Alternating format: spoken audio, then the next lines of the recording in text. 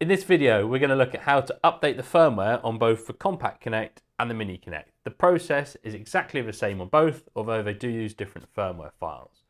It's not normally necessary to update the firmware on the units unless you're advised to by CAMS's support or the software tells you to. In the case of a Compact Connect here, I'm running old firmware on my Connect, and when I plug it into the software, it's going to tell me to update because of a known update that was required in firmware. Now, if you see this message on your Compact Connect, watching this video, you'll be able to then do the update yourself.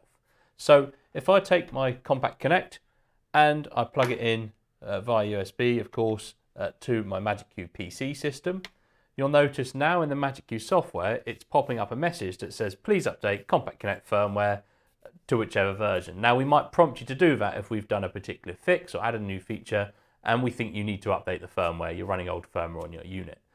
We always include the latest firmware files with the latest MagicQ software. So if you're seeing this message, your software already has the firmware ready for you to then send and load on to the Connect. So how to update? We go to our setup window, we go to View System, View Status, and then USB links. And you can see I only have one USB link here, and it tells me along here, the version here tells me I'm running version 101 firmware on my unit at the moment. To change the firmware, I go to the Change Firmware button here, and I now need to pick the firmware. Inside the firmware folder, you'll find all of the firmware for our current product, so you need to pick the right one for your product. The Compact Connect runs 310-028 firmware, and the Mini Connect runs 310-033 firmware, and then after that you'll see the version number.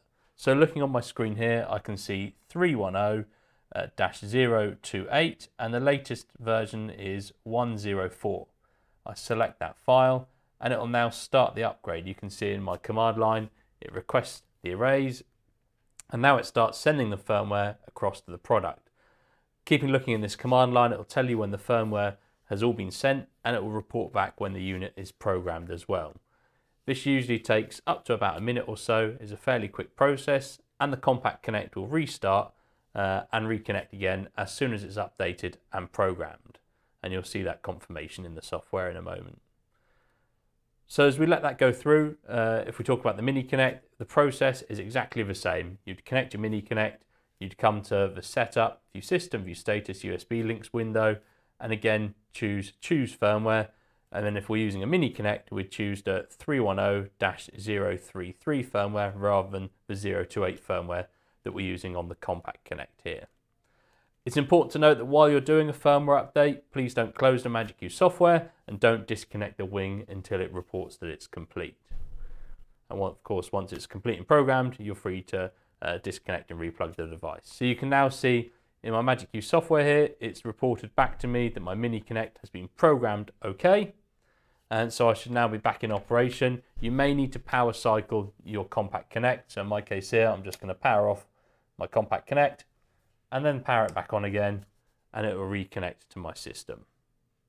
And that's it. That's how you firmware update your Compact or your Mini Connect via MagicQ.